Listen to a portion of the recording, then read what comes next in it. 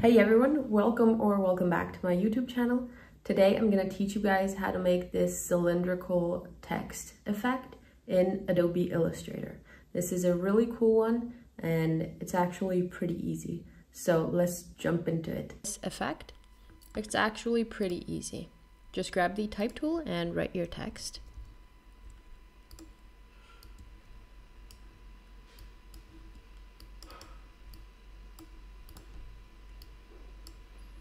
Go to type, create outlines, grab the direct selection tool. We're going to select the top of our letter and stretch it out. We need really long letters for this. Do the same thing with the E.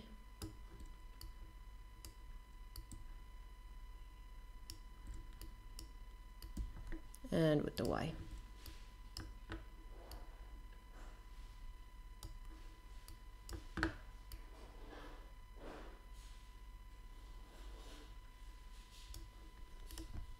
Alright,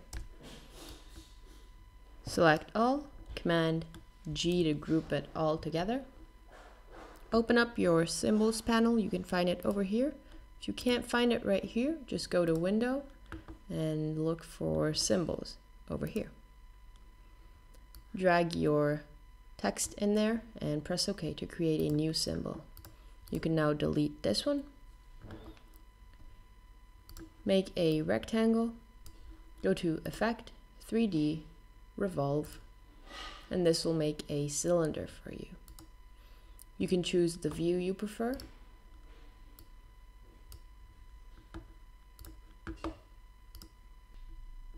Click on Map Art. Check the invisible geometry box so you can see what's actually happening.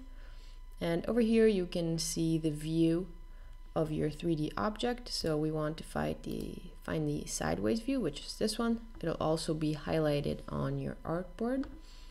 When you found the right side, the right face of your shape, here select your symbol and place it wherever you want. You can rotate it as well.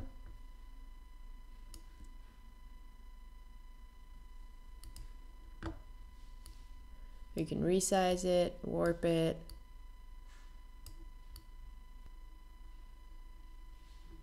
When you're happy with it, press OK and OK again.